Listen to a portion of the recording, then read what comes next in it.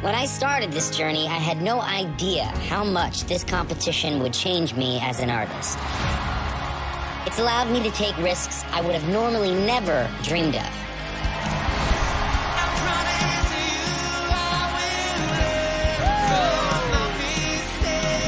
You have guaranteed your spot in the final. Wow! In my career, I've definitely had a lot of almost moments.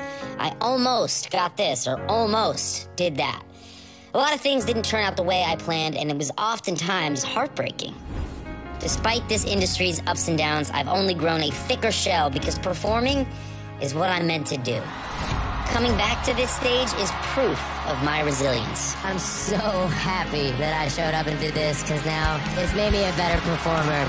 I've entered the next phase of my life with the new Mrs. Turtle.